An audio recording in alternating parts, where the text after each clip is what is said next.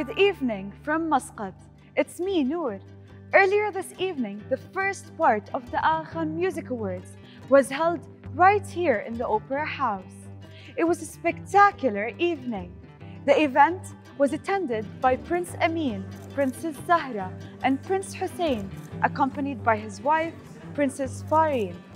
They were joined by His Highness Sayyid Kamil bin Fahd bin Mahmoud Al Sayyid, Oman's Secretary General at the Secretariat General of the Council of Ministers, and Dr. Jamal Hassan Al Moussawi, Director of the National Museum.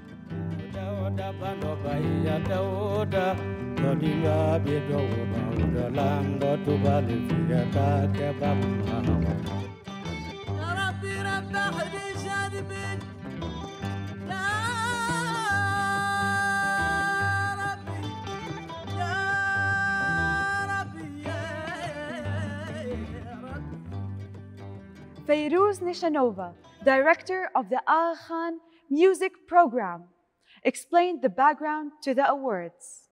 By joining us here this evening, you are also joining this musical fellowship, this family that we have created.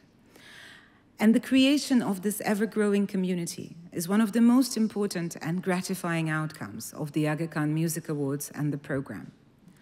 At the root of this community is the key idea of pluralism, which His Highness the Aga Khan has repeatedly underscored as a fundamental condition for a peaceful and prosperous world.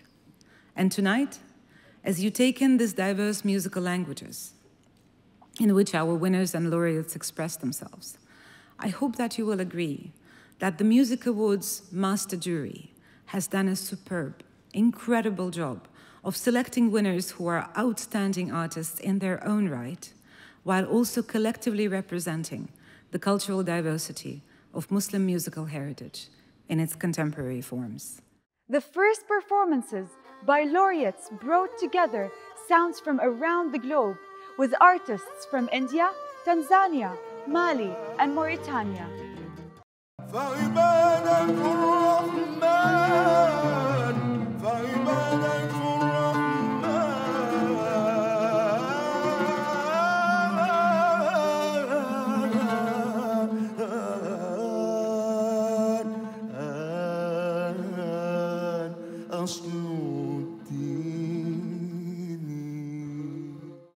In his speech, Dr. Jamal Hassan Al Moussawi, Director of the National Museum here in Muscat, spoke about the power of music.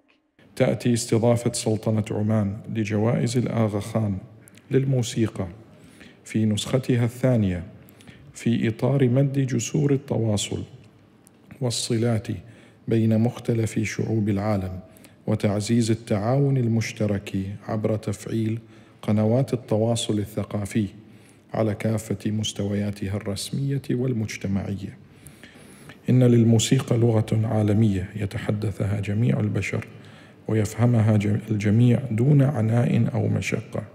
بها تتوحد الشعوب وتتمازج بها أسس الحوار الحضاري، والتي نسعى من خلالها لإبراز دور سلطنة عمان ومفرداتها الموسيقية العمانية وما تتميز به من تنوع وأنماط معرفية وحضارية ثرية. Prince Amyn presented a Lifetime Achievement Award to the famous Indian musician Zakir Hussian.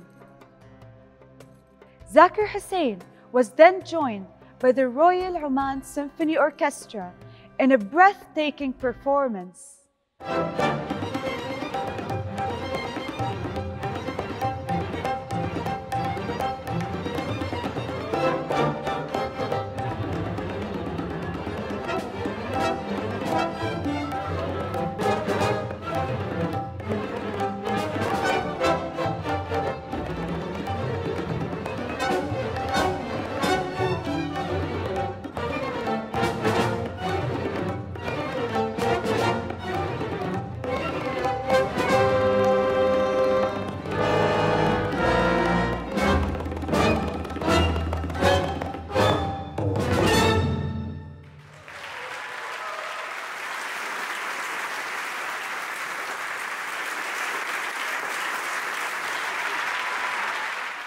In his address, Prince Amyn spoke of his belief in the importance of a global pluralistic sound.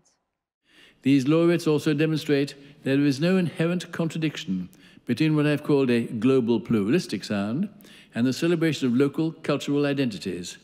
On the contrary, they are mutually enhancing. Exposure to different ways of making music and thinking about music represents a form of enlightenment. Being challenged to compose or improvise music that incorporates new musical languages and different kinds of instruments and performance techniques requires that musicians be creatively nimble and flexible, and that they be willing to find new ways of expressing our shared emotions and essentially similar dreams and experiences.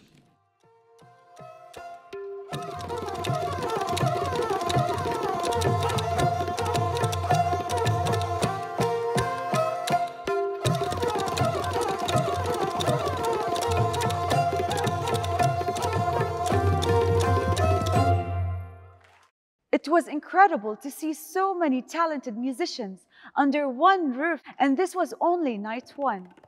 In the next episode of the Ismaili Update, I will bring you highlights from the prize-giving ceremony of the Aga Khan Music Awards and the seminar for the Aga Khan Award for Architecture. Until then, مع السلامة.